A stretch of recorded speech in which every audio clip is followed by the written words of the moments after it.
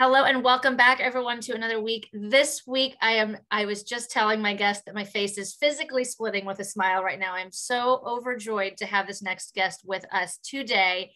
Dr. Erroll Pierre is a business executive, healthcare strategist, public speaker, professor, and author. He currently serves as the Senior Vice President of State Programs at Health First, the largest nonprofit health plan in New York. He also is the former Chief Operating Officer of Empire Blue Cross Blue Shield, the largest for-profit health plan in New York. Erroll graduated from Fordham University, let's go Rams, with a bachelor's degree in business administration with a concentration in finance. He later obtained a master's degree in health policy and financial management from New York University and recently completed his doctorate in business administration from the Zicklin School of Business at Baruch College, focusing on health economics. He is an adjunct professor at NYU, Columbia, Baruch, teaching health economics and health transformation. Erroll is an avid art collector and spends his time buying and promoting art from the Haitian and African diaspora. In 2017, he was the executive producer of a documentary film entitled 1804, The Hidden History of Haiti, directed by Tariq Nasheed. He also volunteers for various nonprofit organizations, serving as the board member of the Arthur Ashe Institute for Urban Health, Medinova New York, and the 100 Black Men of Long Island. As a Fordham University alum, he serves as member of the President's Council and the Athletic Advisory Committee. And it is just my true joy to introduce you all to Dr. Pierre. Welcome, welcome. Thank you. Great to see you. It is so great to see you. So I always like to start out my episodes with, Erroll, how do we know each other? You know what? Crazy story, because we had mutual friends. So I was working with someone at a health insurance company. Now I'm dating myself. Yes. More than 15 years ago. Crazy. And they were very close friends with you. And once they moved to New York, the rest is history. We were That's it. Getting pizza at 2 a.m. on the streets of New York City.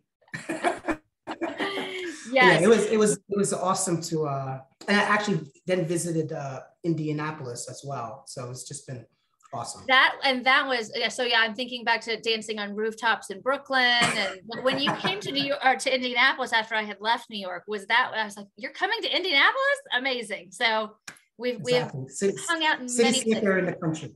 Yes. Well, it is my true joy to have you on today. I'm so excited, and it's so great to see all of the things you're doing. I love all of the speaking engagements that you've had and the passion that you have for the things that you do. And so I guess I kind of wanted to start out with understanding, like, why healthcare? How did you get into that? Yeah. It's a great question. Totally accidental.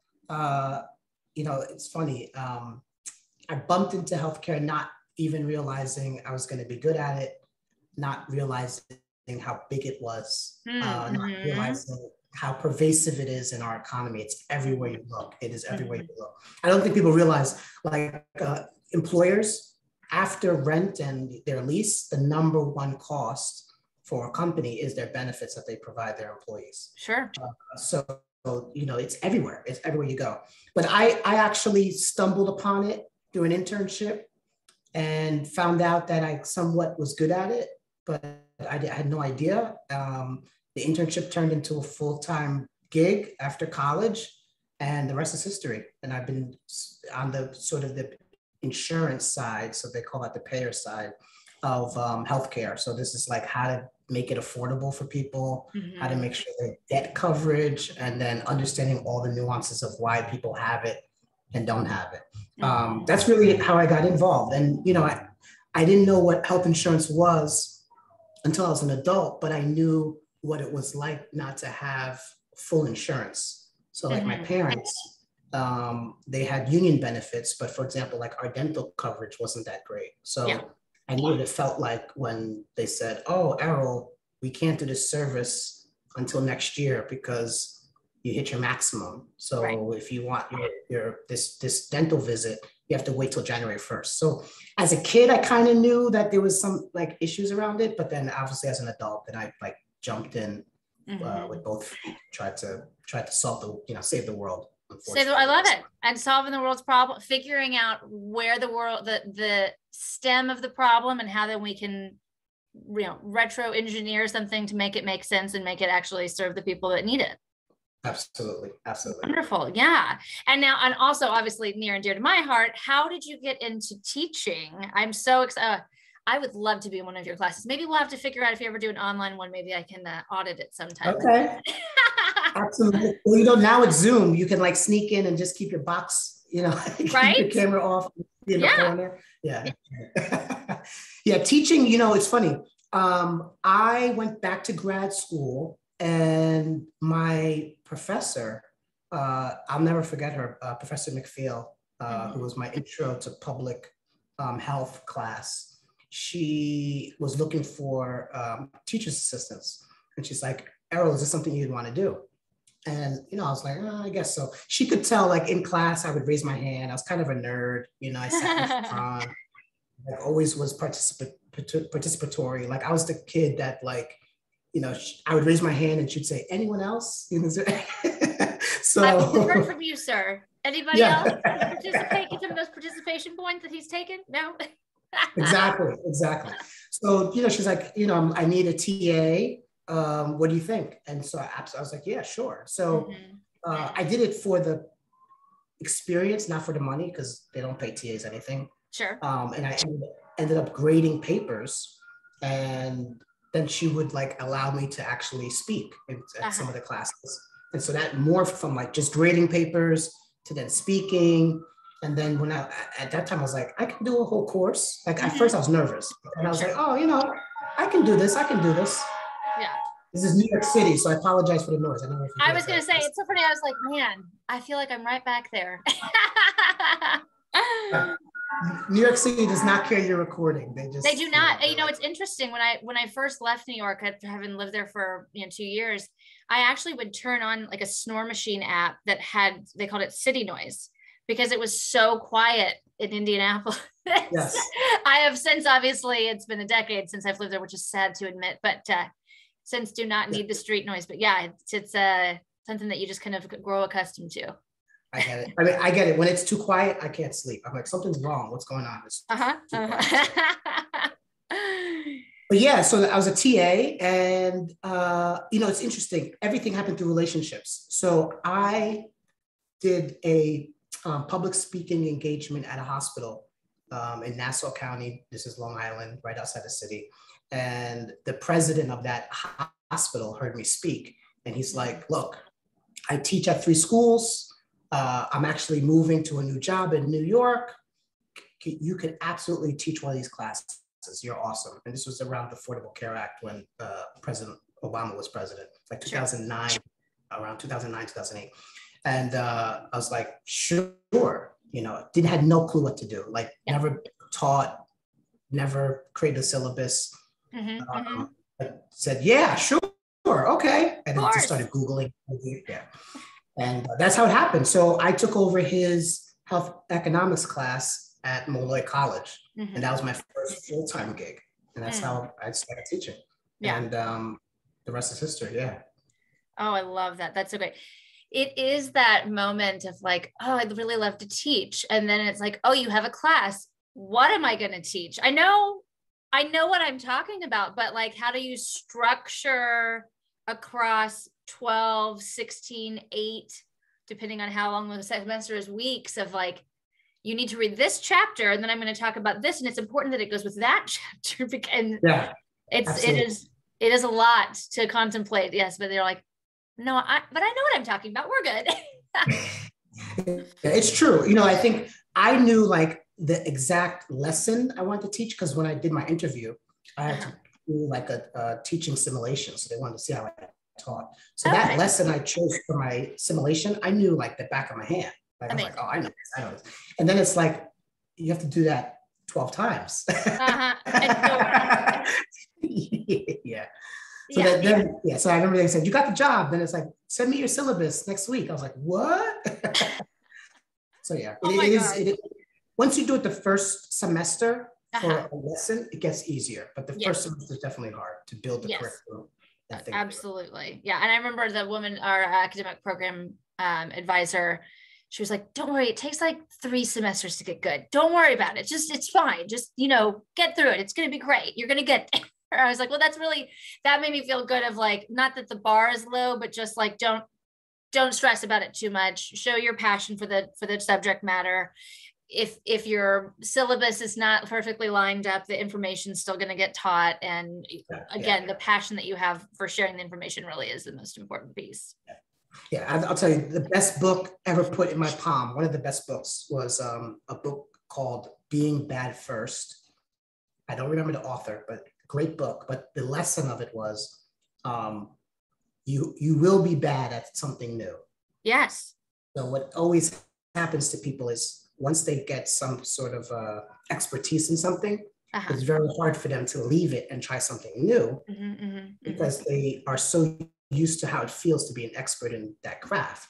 And so like for teaching, for example, it was like, you're going to be bad first. It's okay. You're going to learn. So I absolutely, like by the 3rd, 4th semester, you have your sea legs. You're more comfortable. Right. But if you never take a chance to be bad at something, like you never grow. So that book definitely like things like, it's like, you can be a really smart person and be bad at something. That can happen. Absolutely.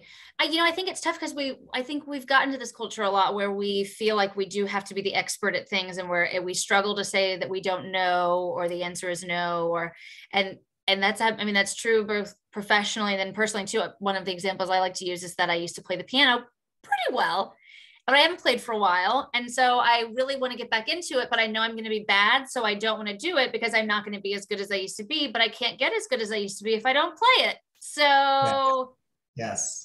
Right. And so absolutely. And so Being Bad First, I've written that down. I'm going to Google that afterwards. I'll put it in the show notes because I want to read that book, especially if you liked it. But just being bad first, I think, is such an important thing for us. That's how we learn, is through failure or through, figuring it out.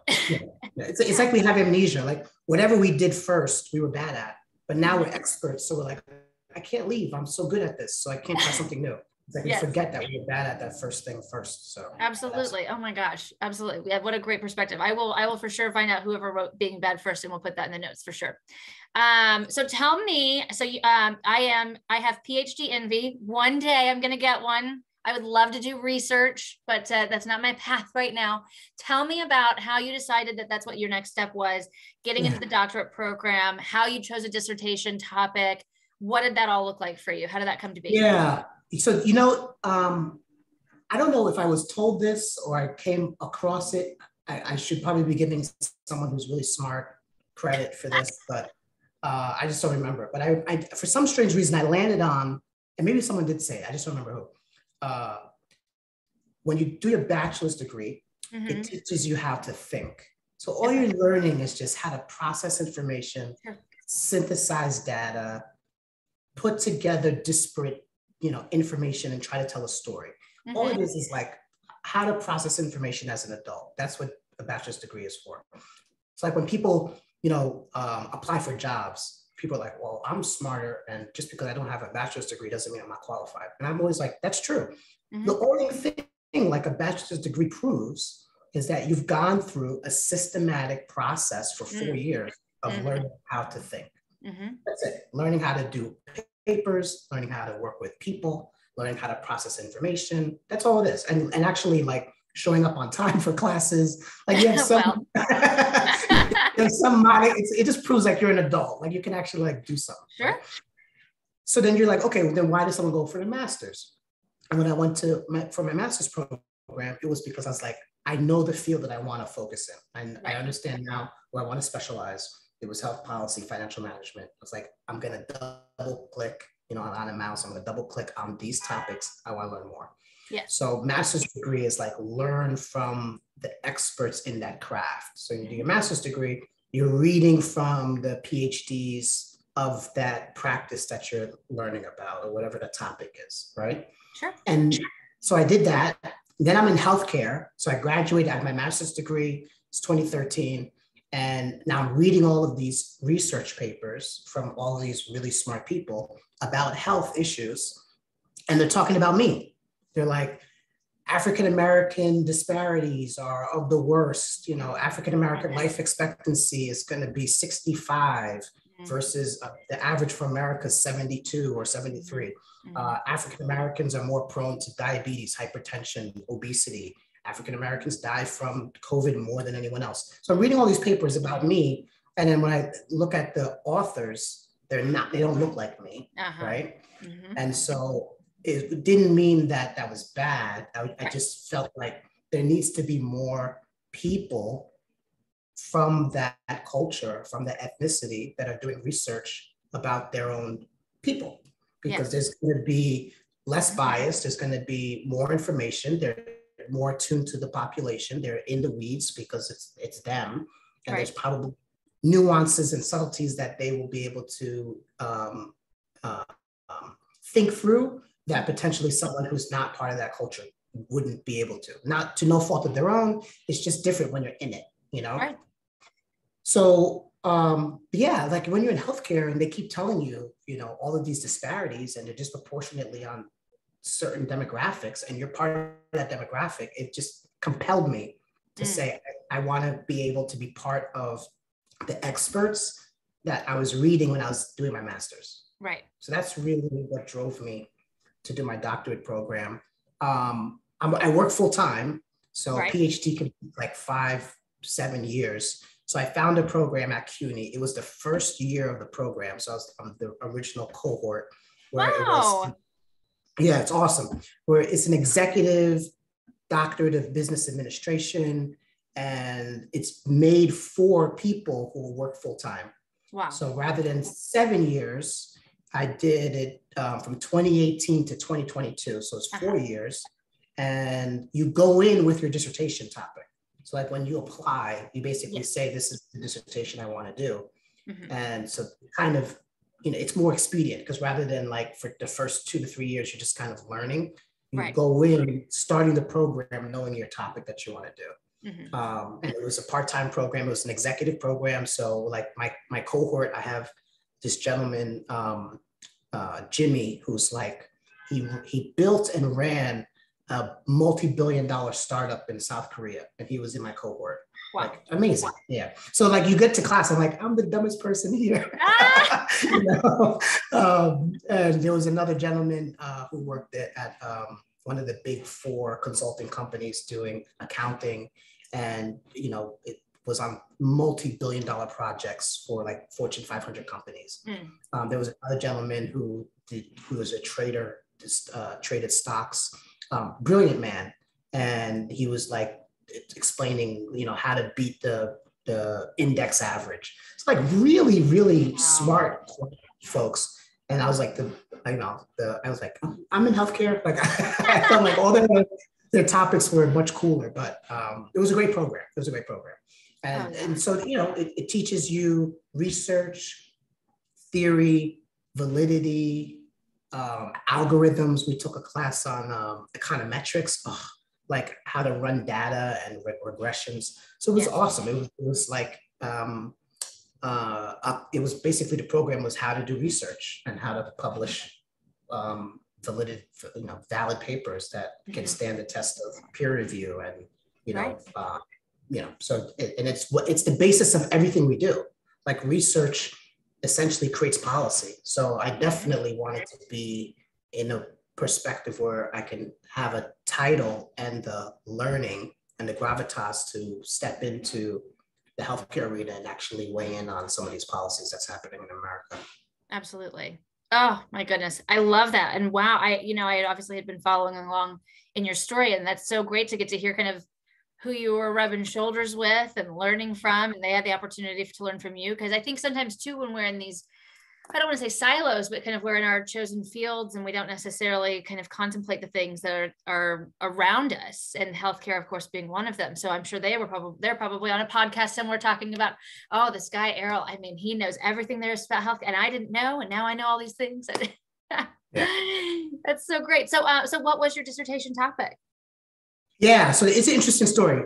My dissertation was actually on how immigration impacts healthcare usage and how much people sign up for healthcare. So enrollment of healthcare and usage of healthcare. And the topic really came from this rule that came about during the Trump administration called public charge. So Okay. like back in the 1800s, there was this concept that was a law of the land in America called public charge. And what it did was say, when someone comes to America, we are going to assess whether they're going to be a public charge to the country. Okay. Public charge means, will they be a burden to the system? So when they come here, are they going to be on food stamps, rent control? Are they going to use more services than they're actually going to give? That type of thing. So when they opened up the borders and they wanted immigrants to come, they were like, we want immigrants that are going to add value to America. So when they come here, they're going to get a job. They're tax paying money. They're not going to use public benefit. They're actually going to be a net positive to the country. So there was this equation that would determine if someone was going to be a charge to the country or benefit. So that was like old law that people really weren't using. No one knew about it. It was obscure. And because of how heated the debate was around immigration, they resurrected that rule. And it was the first time in the country's history they said, if you are going to use Medicaid, which is a government program for healthcare, that's going to count towards being a public charge. First time we ever in the country's history said that getting healthcare is a burden, because now I'm putting my health economics hat on, and this is going to get nerdy for 2 seconds. Please answer the children. Let it go. Yeah. So always the theory about healthcare was, we don't give healthcare to other people because we're like altruistic and nice and like we're do-gooders. We give healthcare to other people so that they don't get us sick. So the whole reason why like the COVID vaccination was free, like we're not giving it for free because we're nice people. We're giving it for free so that you don't get me sick. Right. Yeah. So healthcare was really this externality debate of like, if they don't have coverage, they're not going to go to the doctor. That means they're going to be walking around with the flu. They're going to be walking around with, COVID. They're going to be sick. They're also going to be at home and not at work, which means they're not going to be paying taxes. So like giving people healthcare was actually like perceived as an economic benefit, so that people have less sick days and they're more productive in society. So to say, oh, healthcare is a burden, which was a different interpretation during the administration, was just like, people were just like, what? So like as an economist, I was like, like I want people to get healthcare because I'm on the subway and they're like 1 foot away from me. They're 1 foot away from me, standing next to me in a mask, and I hope that they're not positive. So I don't want any barrier for them to stay protected. So it was a big change. But because of that law, through my dissertation, I was able to say, okay, let's see, how will the law impact immigrants? Well, immigrants use healthcare differently than citizens. That was really the dissertation. It was a natural experiment to say, once the law went into effect, because it did go into effect, what did immigrants do because of this law, knowing that using Medicaid would be a public charge, versus US citizens that weren't impacted.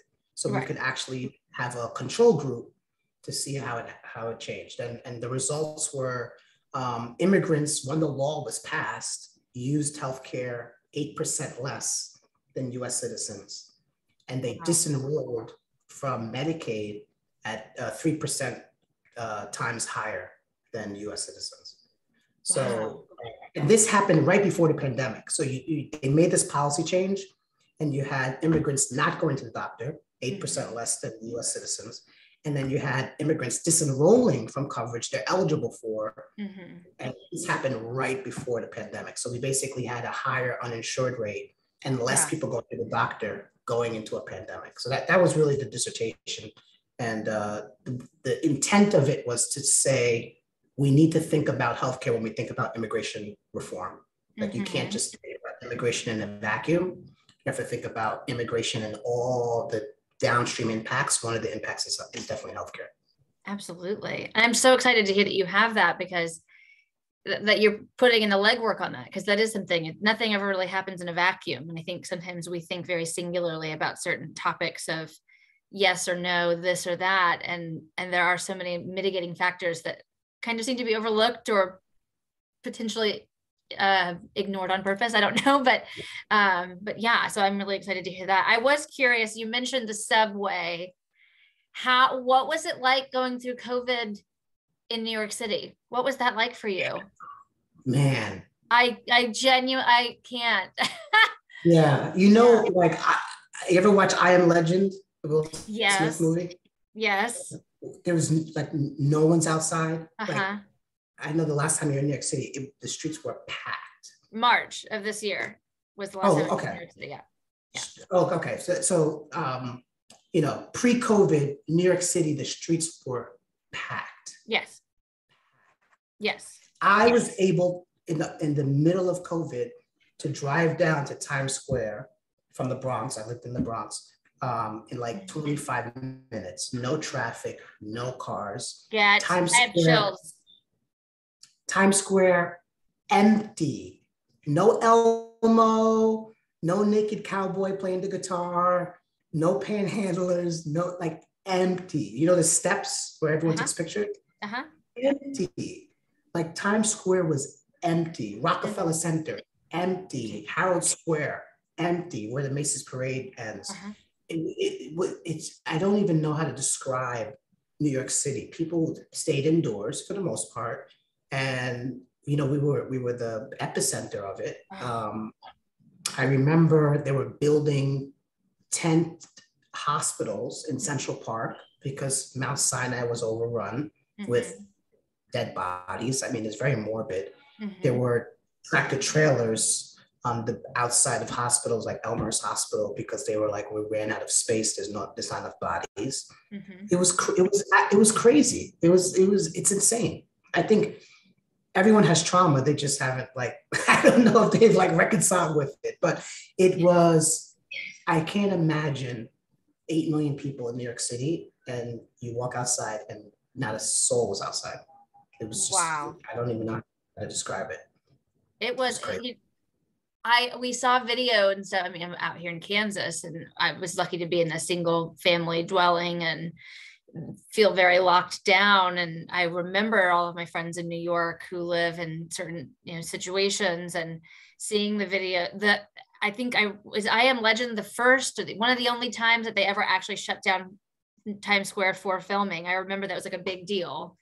And then to hear you say that you made it I've been to your house in the Bronx down to Times Square in 25 minutes blows my mind. Truly. I mean, anybody who's not been to New York can just imagine New York traffic. Yeah. And you're right though, about the trauma of all of that and seeing all those things and hearing all those things and being witness to all of that. And we're all just kind of still processing and, COVID's certainly not gone, but it's in a different space. And so, yeah, so I was there in March for a couple of days with a couple of girlfriends and to see kind of all of the not tents, like the structures that took over a lot of the parking spaces so that restaurants could still stay open. And and to be in some places that I'd been in before and to see like a lot of tables had been removed to keep distancing and all of that. And I remember getting on the train and just kind of being like, okay, well, I guess we're doing this. Okay. Absolutely. Yeah. I'll never forget like going grocery shopping maybe in March, right after everything got shut down in New York. And, I was Windexing my groceries. Right. That's how scary it was. And then you're like thinking of morbid thoughts, like, am I going to live? Truly. What if I get this thing, And I think, again, I just spoke about it earlier. So like African-American male in the Bronx. Bronx had crazy rates of COVID. A tiny tangent. So one of the things I talk about just with COVID in New York City was how different communities were impacted by COVID. So like I was living in the Bronx and the only way you could get tested early on was you either had to be in close proximity of someone who was positive or recently traveled from a foreign country. So what ended up happening was like Uber drivers, they were in close proximity of someone that was positive, but they didn't know. So someone's coming off the plane from Europe, from China, they're getting Right. into a cab, Right. and they're dropping them off. That driver now has COVID. They don't find out for 2 days. They go back to their home in the Bronx, in their, inner city apartment building where they're touching elevator buttons and doors and they live in close proximity. Now the whole building has COVID because of that one driver. Right. And that building couldn't get a COVID test because when they showed up in March, they would say, have you traveled in the last 7 days, in the last 14 days? No, I haven't. Have you been around someone who was tested positive for COVID? No, I haven't. So they weren't getting tested. Right. It was absolutely insane. So I just remember being in the Bronx, knowing that the Bronx rate was like astronomical because there's no way to social distance in Manhattan or in the city. And being Black, and they're telling me the stats, 3 times more likely to die. I was like, I'm not going outside. Like, I was like, it was so scary. It was so scary. I can't. So you're like, I'm Windexing, Ritz crackers box. Yes. Like, it was just so crazy. It was truly. And I have a girlfriend who was pregnant, and she gave birth in May of 2020. And she had a friend who had to give birth alone because they weren't allowed any support people. Now, my girlfriend was lucky enough to have her husband there, but her friend had gone, I think, a month earlier. And in April in New York City, they were like, sorry about your bad luck. I genuinely cannot imagine. I can't. Yeah. Just again, the traumas that everyone experienced in their own different ways, and just so seriously in New York. And you're so right. Again, like an Uber driver hits a button and you hit the same button and you didn't know there was anybody else in that elevator. And then you're carrying around Windex and wipes. And that is very difficult. Absolutely. I'm glad we're in a safer space now, that the vaccine is available, that the children are able to get vaccines now, which is exciting. But yeah, I appreciate you sharing your story with me. When you mentioned being on the subway, I was like, tell me a little bit more about how it was for you. It took me a while to get back on the subway. I was driving into the city to work early on. And everything takes time. So I think after 3 months, like, this is crazy. The gas price is nuts. Like, I'll take the subway. So I remember taking it for the first time. Yeah. But everything you have to ease into it and you get comfortable. Yeah. Yeah. Absolutely. Yeah. All right. Well, we will come on to a happier subject and a more exciting subject. And that is that you wrote a book. And if you don't mind, this is a little clunky, but I love the description of it. So I want to share that with everybody. And then I'd love for you to tell us about it as well. So in The Way Up, Climbing the Corporate Mountain as a Professional of Color, accomplished executive Dr. Erroll Pierre delivers a pragmatic and actionable guide to help underrepresented individuals from all ethnic backgrounds achieve their professional goals and elevate their careers in today's virtual workplace. The book takes a step-by-step approach to understanding the skills and strategies required to move from entry-level and middle management roles to the executive ranks. So that was the quick blurb. Obviously, you can do a better job of sharing it, but I just wanted to give everyone kind of tell me, I mean, obviously you've already kind of described what your passion is, what your motivation is. So for you to be like, I'm gonna write the book on this, we know that, but like, just kind of tell me about the process. Tell me how you narrowed down what it is specifically that you wanted to talk about. I mean, I'm so excited to chat about this. Yeah. So I always thought that I was gonna have a book.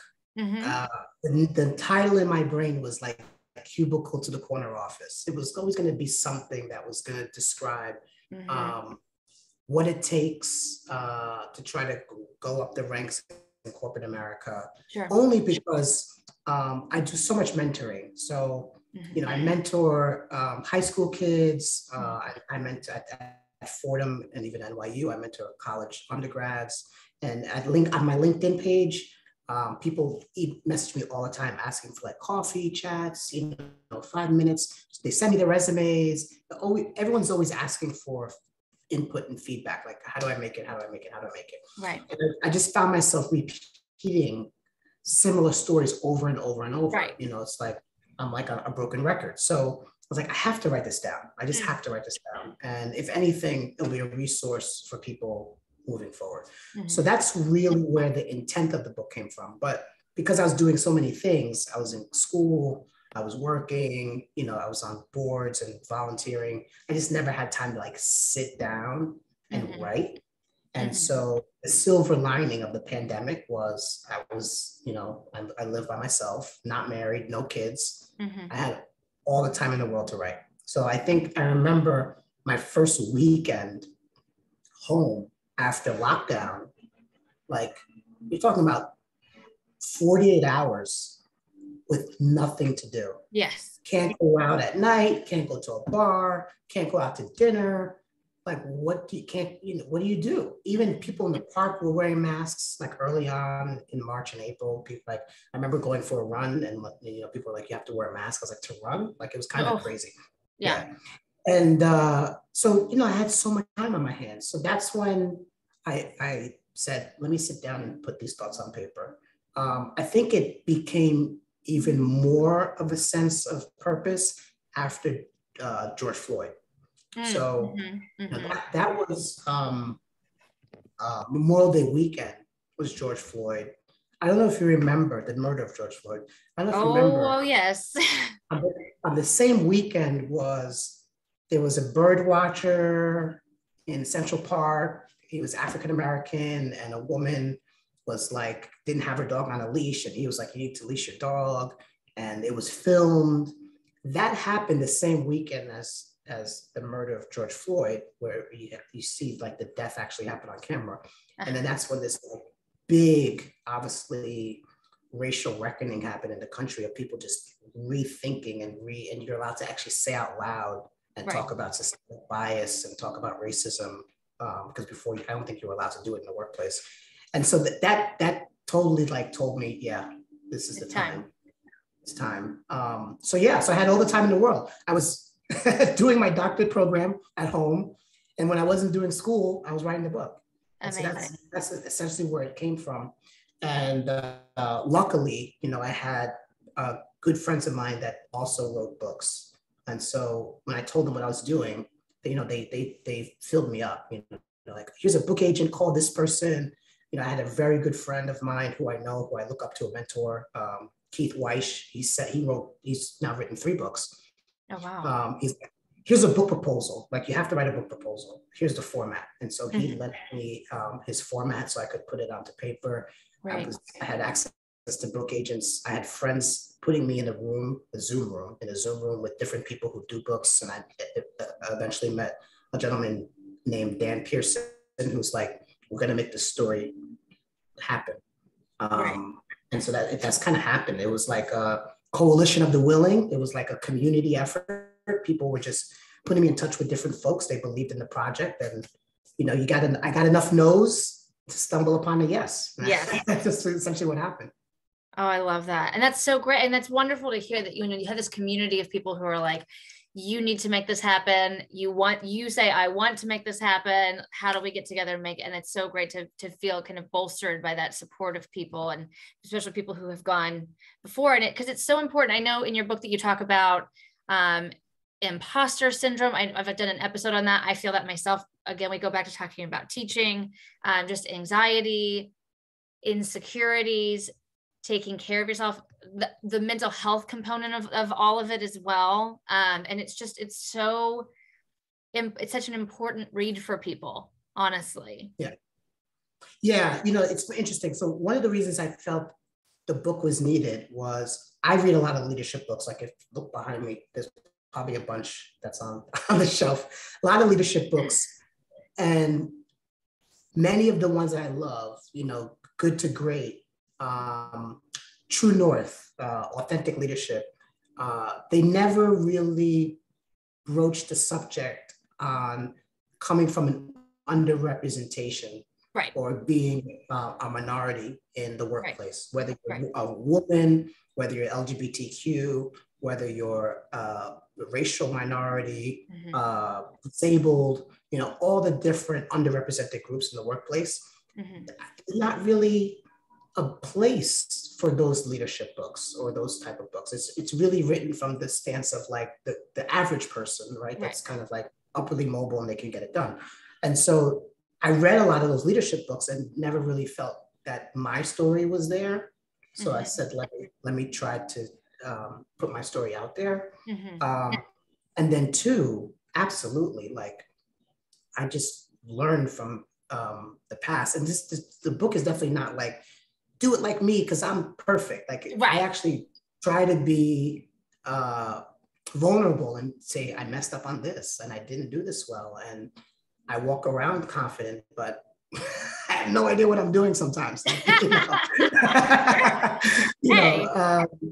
And it just spoke to like the importance of having your personal board of directors. And any corporation, they say they must have a board of directors because it's people who have no bias that sit and make sure that you're making the right decisions. That's what a board of directors is for a company. They're a third-party resource that's non-biased, that wants to see you successful, and that asks you probing questions to make sure you're on the right track. And they won't. They're not a yes man. They're not going to just like, say, yeah, you're doing great. Yeah, that sounds good. Yeah. And so it's like you need that for yourself. So it's like you're going to have an executive coach. You're going to have a mentor. You're going to have a therapist. You have to have a group of friends that are at or above the level you want to achieve.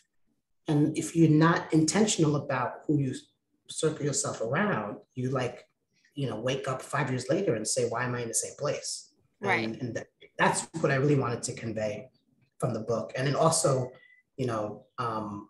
this thought process of it's a corporate mountain versus a corporate ladder.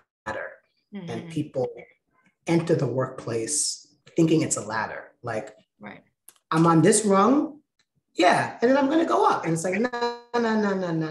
This is a mountain. You're gonna have circular paths. You might have to go backwards to go forwards. Mm-hmm. There's gonna be rain. It's gonna be hard. This is not easy. And don't go into it expecting it's easy. I think a lot of people assume like hard work and I'll just get there. And I'm like, this, it's definitely not the case. Definitely not the case. It's not so much just showing up at 8 o'clock every morning and checking some boxes and you're magically going to have a C-suite behind your name in a matter of time. It's figuring out all the things. And I like what you talked about the intentionality of your circle and how important that is. Not just like, oh, I happen to be friends with you, here you are. But instead of saying just that, which friends are also wonderful, but then saying like, who are the people who are going to help me get to where I want to be that I can rely on to ask those questions or to even smack me in the face with some hard truths sometimes. Absolutely. You need it. Absolutely. And I love, if I may, I'm obviously biased. You mentioned a therapist, which I think is wonderful. If you don't mind me walking down a little bit of a tangent. So, two things. I wanted to talk about kind of the stigma of mental health generally, globally, your view of that working in the healthcare industry, your view of that from a perspective of communities of color. And then I also, sorry, this is kind of a little bit of a loose tangent, but it's just living in my brain right now. Your most recent Instagram post, which by the time this drops next week will not be your most recent Instagram post, but about the implicit bias that people have, that providers have. And you talked about how, was it Philly or Boston? Yeah, hospital in Philly. I think it's University Hospital of Philadelphia. Philly, okay, I thought so. About how 95% of providers, 95% of providers in a study had implicit bias against patients of color. And we wonder why there is stigma against getting treatment, not just mental health, against treatment in communities of color. Do we wonder? Do we? You hit the nail on the head. Our system gets the exact results it's built for. Literally, that's what it is. And we're trying to change that trajectory. And, now systemic racism is a buzzword. I like to think about systemic equity. So I'm like, what policies, procedures, systems can we put in place that spit out equity? Yes. As opposed to harping on the racism piece of like, okay, great. Understand there's issues of inequity. How do we put in policies, procedures, changes so that the outcome is equity, right? Yes. And so I'd say for mental health, even for me, I grew up in a relatively religious household. My parents took me to church every Sunday. So the concept of like going to man for your problems and not God was a big deal for my parents. Sure. So they're like, what do you mean you're going to therapy? Like, right. what are you talking about? And I was like, well, I can pray and get healthcare. Like, it's not mutually exclusive. You know, that's not mutually exclusive. And it's interesting too, because the church also sometimes does therapy for people too. Like, so I was like, I don't know why it's weird. So there was a stigma just from growing up religious. And then also, I think, unfortunately, in communities of color, and I can speak to this specifically, sometimes, even though you're living through stressful situations, because everyone else around you is also living in it too, you sort of normalize it. Right. And so I'm using air quotes, I'm not crazy. I don't need therapy. And for some strange reason, there's this educational gap between therapy equates to crazy. Right. And not therapy includes anxiety. Therapy includes stress. Therapy includes unpacking trauma. Therapy includes wrapping your head around something that happened to you and thinking about your behaviors and the triggers of why you make the decisions you make. And I think people are still stuck on, oh, well, if I, whatever this nebulous term of crazy is, if I'm not crazy, I don't need help. And so we have to dispel that rumor. And I'm like, anyone who is low income, like I'll just give you an example. Minimum wage in New York City is $15 an hour. So that's like $30,000 a year. If you live in Manhattan, $30,000 a year, you have stress, anxiety, and trauma. Yeah. Because it's so expensive that you're obviously going to be living check to check. You're going to be thinking about, do I pay this bill this week? Oh no, I cannot pay rent for 30 days, so I can forego that bill, but my phone gets cut off in a week, so I'm going to pay that bill. Right. But childcare is coming up, so I have to do this. But then my kid is hungry, so you're living with this constant trauma and stress on you that turns into diabetes, turns into hypertension, turns into obesity because you're eating to kind of process this weight of the world that's on your shoulders. And so I'm like, you are the best candidate for therapy. And they're like, no, I'm good. I'm strong. I got this. Don't worry about me. I got this. And so it's also this like perception that there's a sign of weakness. So yes. So I just think, we have to dispel those rumors. And I'm the first person to say I had to go to therapy. I still go. And I have first world problems. I'm very fortunate in where I am, but those problems are still problems for me. So I still have to process them. So I think I would love to get to a point where therapy is destigmatized. And that they have access to it. Or if you have Medicaid, you have access to therapy. It's part of the benefits. Right. But it's just unfortunate how many people don't utilize it because they're like, I don't want to say I'm weak. I'm fine. Right. It's an ongoing conversation. We have it so often about, you said, I got this, I'm strong. And it's not that you're not strong. I think it does take I need to stop saying I think. It takes a courageous person to be able to say, I would like to have somebody get in my business and muck around and maybe have some conversations that can help me to do that. You mentioned, so I have a binge eating disorder myself. That is how I like to, I have adaptive coping skills too, but it's my favorite maladaptive coping skill is a bacon cheeseburger, right? So how do I figure out how, and it's figuring out those different things and finding out the access that you have. And you're right, even people with Medicaid, most people with insurance, again, it's a place of privilege to say like you could get a therapist, but there are included in some of these programs. It's getting over that hurdle of I'm not crazy. It's that internal barrier that you've built for yourself of I don't need that for whatever many myriad of reasons it might be. And I'm so grateful when I hear people say like, oh yeah, I go to therapy. And just the same as, yeah, I go to the grocery store. Like, it's just taking care of yourself. We were not meant to process this much information as we do every single day. We were not meant to isolate in some of the ways that we do. A lot of the stuff that the careers that we have, the ways that we spend our time is not kind of what a humanity was supposed to look like.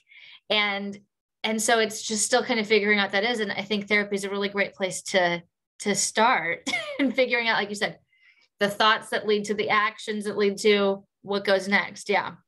Yeah. I'll give you an interesting story. So, this therapy thing for me came about roughly in the last 3 to 4 years. So I'm still fairly new at it. It wasn't like, I didn't believe all the time this, but it used to be if I went on a date with someone and they talked about therapy in the first couple of dates, it was honestly, it was a turnoff. I was like, oh, problems. They got baggage. Yep. And then meanwhile, I was like, I have unaddressed baggage. They have addressed baggage. And so now I know.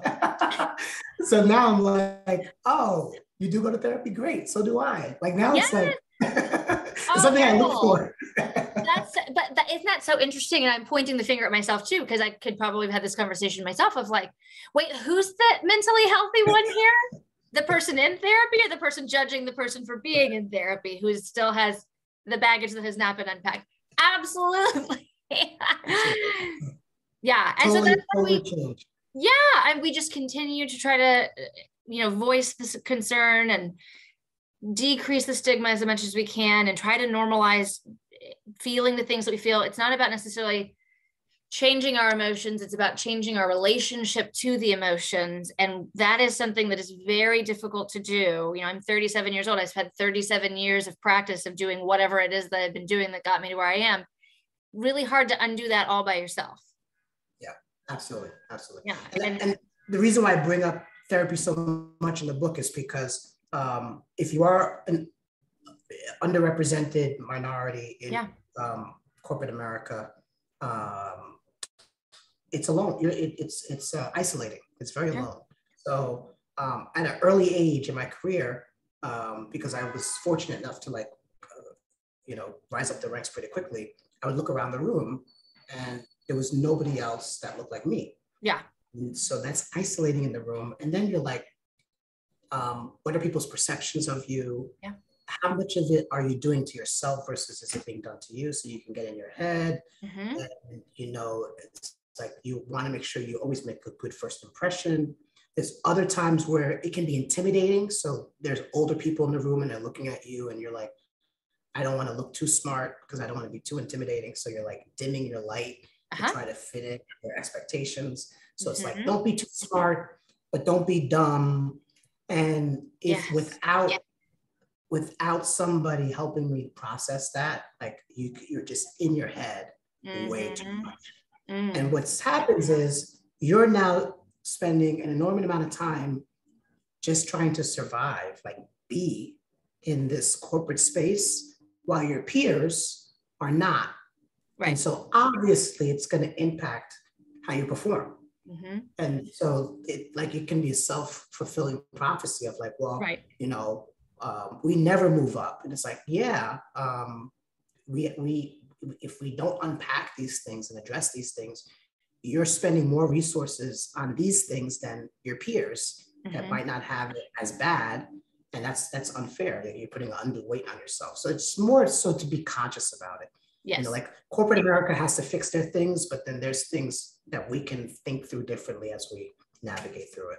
Absolutely. That's beautiful the way that you describe that. It's walking through it with intentionality of saying like, I'm going to recognize the things, the maladaptive thinking patterns that I've taken on that might even have been something kind of a shield, or like you talked about dimming your light so that you don't, fulfill some sort of situation. And and it's difficult to do that when you're just kind of living in your own space, in your own brain. So being intentional about recognizing and changing those narratives is so important. Absolutely. All right. Well, I could sit here and talk to you for at least another hour. I hope that I can reserve the opportunity to bother you again in the future, but I do want to thank you so much. And I hope that I'd love for you to tell everybody, and I'll put it in the show notes, of course, where they can find you. Yes. So Erroll Pierre at Instagram, on LinkedIn, on Facebook, on Twitter. And the book is called The Way Up, Climbing the Corporate Mountain as a Professional of Color. It's available on Barnes & Noble. It's available on Wiley.com and Amazon. And it comes out December 13th. So we have a couple more months before we're actually fully launched, but you can pre-order it. You can definitely. I was going to say, but the pre-order is there, my friends. Hop to it. Yes. Well, Dr. Pierre, once again, thank you so much for your time. What a beautiful hour we have spent together. I'm so excited for the listeners to get a chance to hear your stories. And for the rest of everybody else, be curious, not judgmental. Make it a good one.